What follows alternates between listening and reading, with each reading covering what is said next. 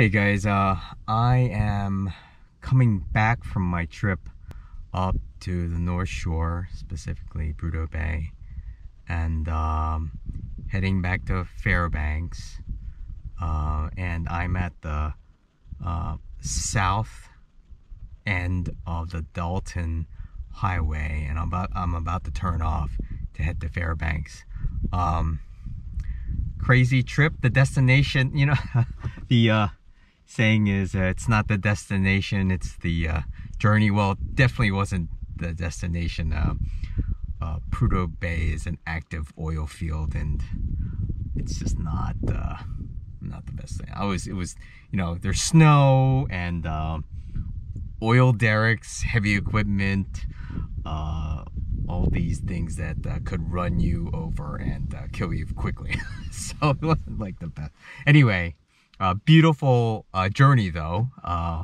Just if you took a look at any of my like time-lapse stuff, it's just amazing. But I did want to thank a couple people. Yoni, my buddy who I work with, inspired me to go onto this trip. He did it last year. And two guys too, Fred and Dave from Dirt Every Day.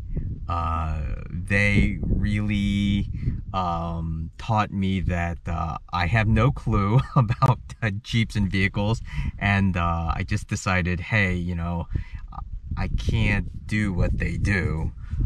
So I'm just, I was in a situation where I had 3 vehicles, and for various reasons they were dead, going or gone. I sold everything, and I just bought a Jeep Rubicon, and it's definitely enough. It's the best you can, I think it's the best you can get off a production vehicle. And in addition to that, I bought the plug-in hybrid version just because of my commuting situation, and it makes complete sense. But I just wanted to show you all the things that I did, and basically inspired by the guys that I just talked about. So let me show you real quick. Sorry about the camera working, not a professional. So obviously, I got the iPhone going. iPad with Gaia GPS. You know, Rubicon 4XE. Let's see. So my buddy Yoni spent years getting his Jeep ready. I didn't have that long. I actually got everything ready within a couple weeks. Literally tore out the back seats and put a platform in there, and put a Harbor Freight 56-inch toolbox. And I'll show you what's in there in a little bit. It just has all my stuff, and I sleep in the obviously in that space. When I'm driving, all that stuff that's on the cabinet is on the bottom.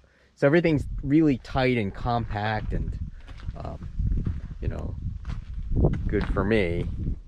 Backside, there's a table. You know, these table things, really great. Definitely used it. High lift jack. I was told to bring fuel, so 15 gallons. A bucket to do stuff, which I won't mention. Oh, my license plate, but I'll try to scratch that out. Let's see, on top you'll see a canopy. This Iron Man is a shower, believe it or not. So here's my fridge. That's my power supply. It's a Blue Yeti. My fridge, the fridges that I had always killed my battery, so I was just like, I need a separate power supply to do that. And above, I'll show you, is the solar that powers the Blue Yeti, you know, standard Jeep tools, and you know, the traction pads and stuff. Let's see, so this is my storage, and I think I actually locked it, but just, you kind of get the point. Food, clothing, stuff, and more stuff. So I do search and rescue, so that's my gear on top, but underneath of it is actually 15 gallons of water, because hopefully I can make it to Moab, because Dave and Fred inspired me, and that's all my common tools all bagged up.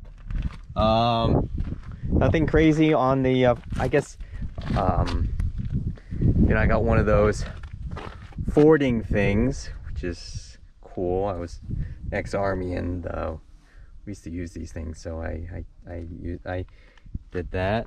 And one of my buddies is a serious desert racing guy, so he said, you know, 1 extra tire is enough, so I bought 2. Luckily I didn't need anything, and got a winch up there. So that's basically it. Thing took me through all the way up to the top, to the end of the road, and you know, it worked. So thanks. That's it.